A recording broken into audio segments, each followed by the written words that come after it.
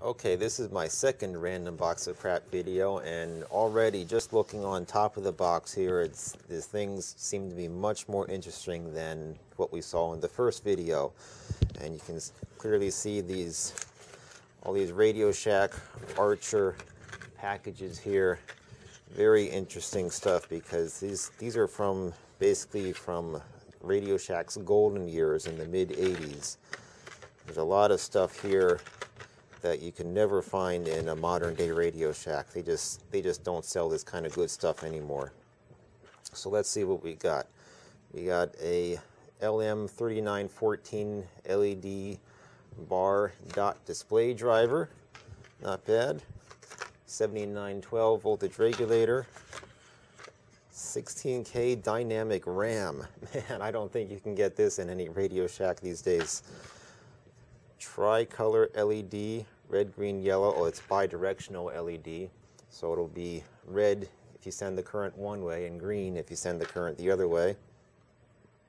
Tone ringer.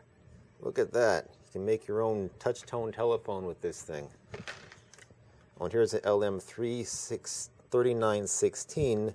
This is a VU, so this has a logarithmic scale for the LED bar display, whereas the other one I showed you, the 3914, that had a linear scale. And then we got this fiber optic emitter detector set, very nice. Low power signal channel. Oh, that's a TLC 271 op amp.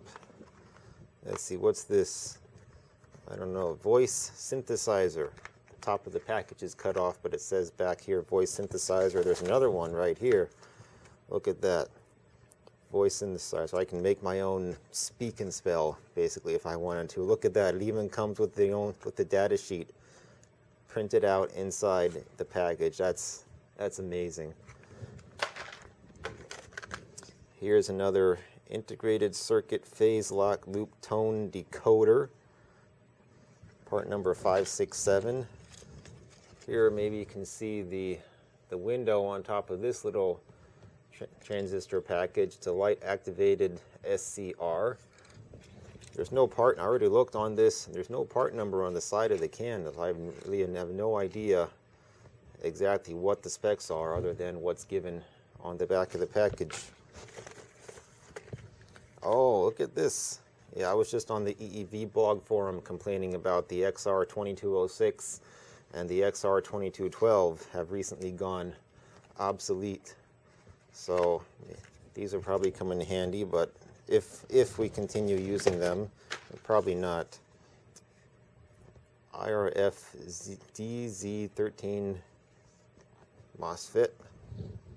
Just one single little 4-pin dip package MOSFET.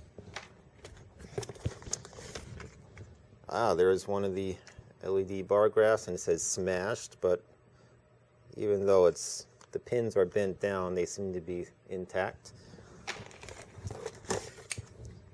Here's another smashed part, the 8038 function generator. Again, that's also obsolete. Here's an A to D converter IC, the TLC 548. What's this? Fuzzco Bing Box, circuit diagram and instructions. Let me see if I can open this up. What the heck? Look at this, it's all hand drawn. It's an LM317 power supply circuit up here, 556. Wow. Looks like it's straight out of one of those Radio Shack project books. Like this one over here, I think. Yeah, here we go. I've had these for a long time. These Engineers Mini notebooks from Forrest M. Mims, the 555 timer, and op amps, and all that other good stuff.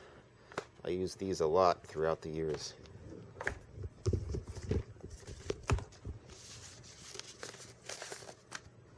Let's see, what's this? Another light activated SCR, two of them. Another low power single channel op amp, and more MOSFETs. Touchtone decoder IC, SS1202. There's another op amp, replacement transistor 2017, NPN silicon. Here's a data sheet. Oh, that's for the programmable op amp, the TLC 271, which is right here. Here's another PLL, another VU bar graph display, and just a bunch more of the same stuff that we've seen already here. There's another AD converter chip, bar graph, CMOS, triple 3 input NAND gate. Pick out some more of these Radio Shack things here. This looks like probably another voice synthesizer, I'm not sure. Another data sheet. That's awesome how these things actually came with the data sheets attached to them. 16K dynamic RAM. PN junction silicon. Just a single individual transistor. What is that? 2N2646. We got some 30 gauge Kynar insulated wire wrap wire. Another data sheet. So there's this little circuit board right here. Got this aluminum bar going across, and then these header sockets. I have no idea what this is for. Got all these through-hole components on this single layer circuit board, which is actually starting to go bad in certain places. You can see how the copper is just being very slowly eaten away by something. But a LM3204 quad op amp, I recognize that. Oh, and there used to be some wires right here. They've been desoldered, little ribbon cable. So here's some Molex connector. Look at a single, oh, there was originally two capacitors, 0.1 microfarad Mylar insulated cap. We saw a whole bunch of those in the previous video. More fiber optic modules there. See what's in this. Nature's Pantry herb products. Awesome container for an assortment of resistors and a few capacitors inside there.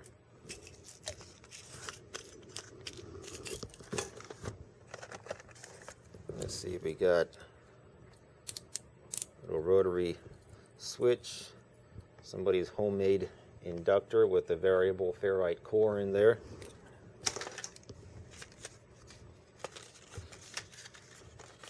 This is, look at that. This must have been for some electronics, introductory electronics kit with all the parts individually labeled, so for easy identification. Some IC sockets.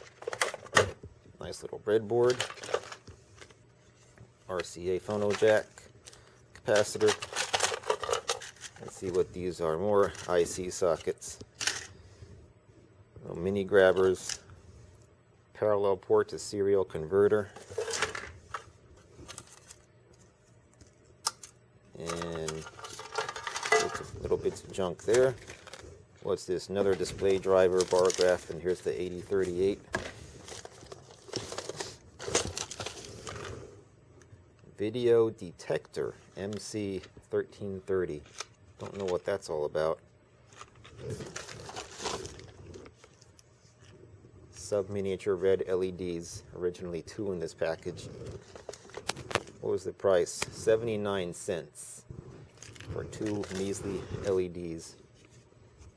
Adjustable voltage 317.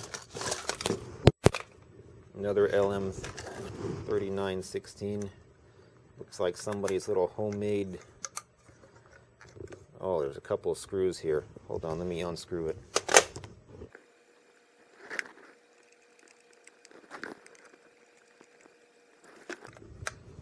Okay, here we go. Little rotary switch. All the grounds are connected on these things, and signal paths. Here we go. This is the common, and then you can select either this one, that one, or that one for connection to the common. So that's what that thing is all about.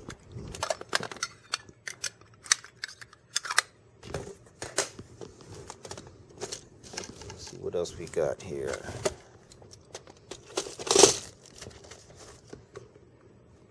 There's a 7408 quad 2-input AND gate.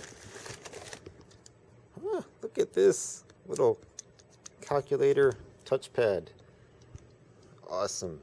I actually have some calculator ICs that I might just potentially use this touchpad for, and then I can have my own homebrew calculator.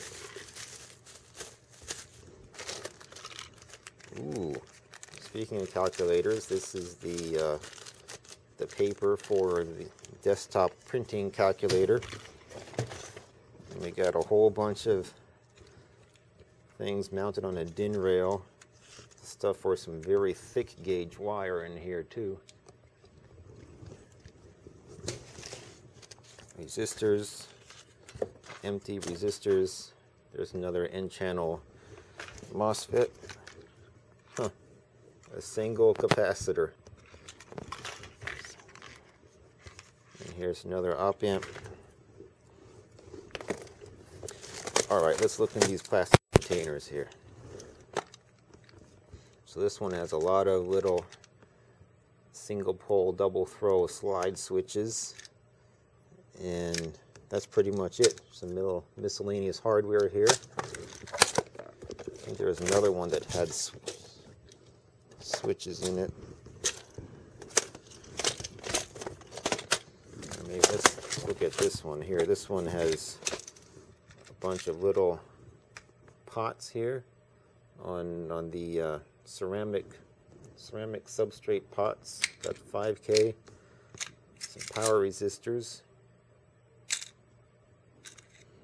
Oh, look at that, very interesting. There's these things here, these little precision multi-turn pots, and then there's these panel mountings too. So apparently I could put, potentially, and line up the holes properly. There we go.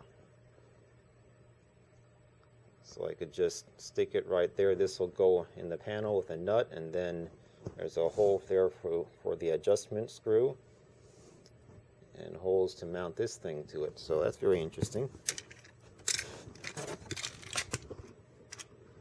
Just some more pots, miscellaneous transistors.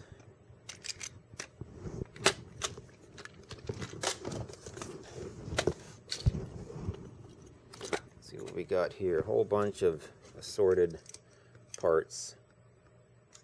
Just a bunch of different transistors there. Motorola mostly. Little rainbow assortment of LEDs, resistors and capacitors. What's this little part here? Motorola MC1550G. Don't know what that is.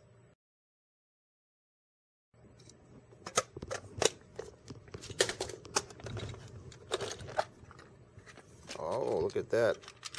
Got a really yucky looking crystal earpiece. And some other connectors here, some RF connectors and audio RCA jacks.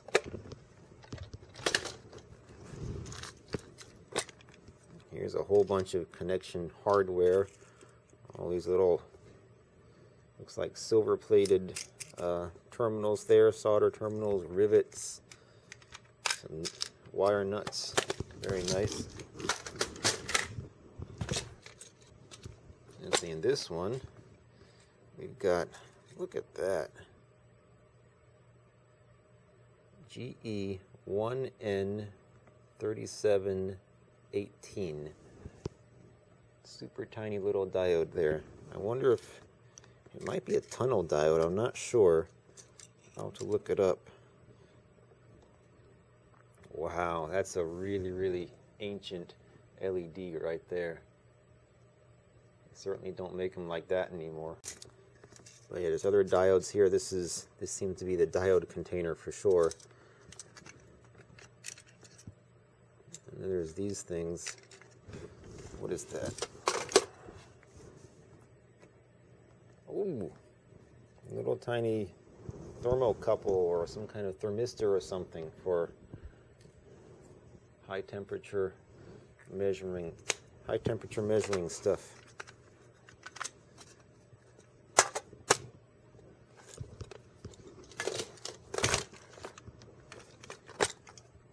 Oh, awesome. You got acorn-shaped vacuum tubes. RCA CRC 955. You got some really ugly dry rotted grommets here. What's this? Ohmite rheostat. Let's see what this looks like.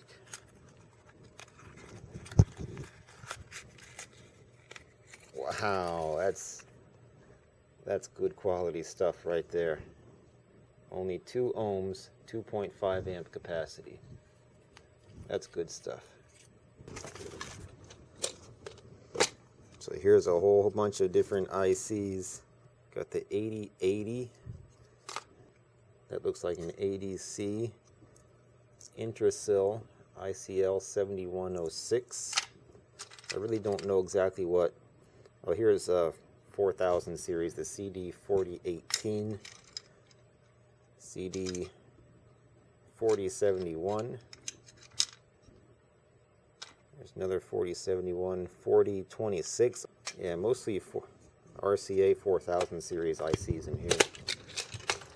So this looks like IC sockets.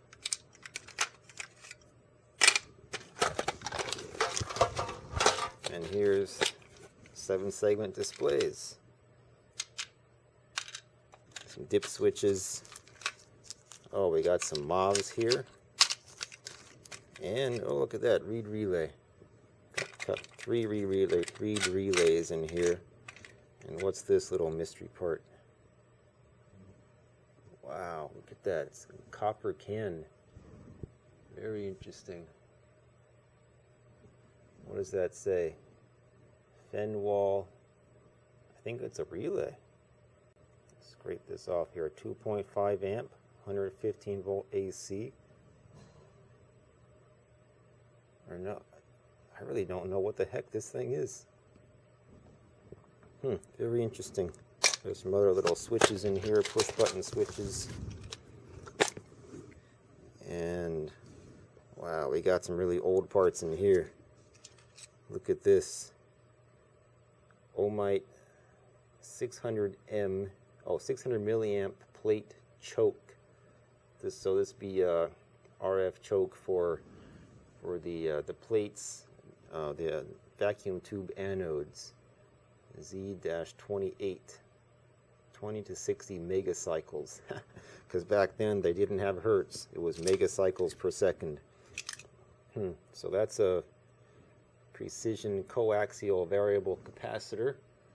You just got a little screw terminal in there, and you can vary the capacitance by moving that internal cylinder up and down. Some light bulbs, a little neon lamp here, some springs, some insulated standoffs, another little relay here. Yeah, this is all inductors and variable capacitors. And these are probably germanium diodes. See, 1N118. So these are very interesting. Look at this. Some little mercury thermometer, a super tiny little thing. What the heck? Wow. I have no idea what the heck this is for. It says 75 degrees Celsius on the label. Here's others. 65 degrees Celsius, 75 and 65. And again, another 75. Very interesting. There's this little 2 metal rings on the outside. There's no connection to the mercury inside. I really have no idea what these could be for. Maybe temperature activated variable capacitor, where you have the capacitance between this ring and the mercury inside, and then the other ring, that those 2 series capacitors could potentially be used for with temperature dependence. But I really have no idea what these would be for. So here's a precision multi-turn pot, and this is a little connector. So what the heck is this?